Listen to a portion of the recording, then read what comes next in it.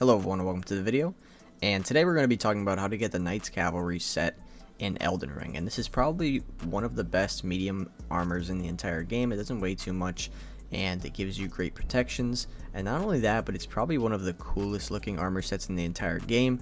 But basically you're going to come to this location, and once you come to this location you're going to want to make sure that it is nighttime.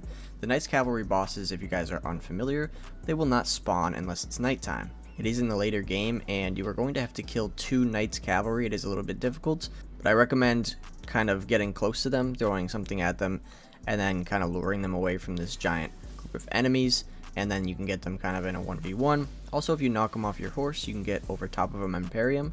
For me, I found it a lot easier to do this fight off of my horse. I know a lot of people really like fighting on the horse, but for me, it was actually a lot easier to dodge his attacks efficiently and more consistently when I was not on the horse, and therefore I just did it without the horse.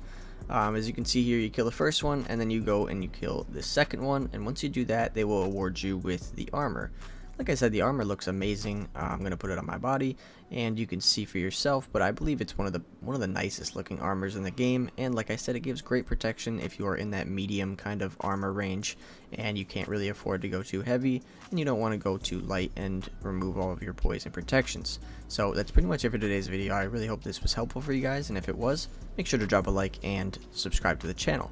But that's pretty much it for today's video, so thank you guys so much for watching, and I will see you next time.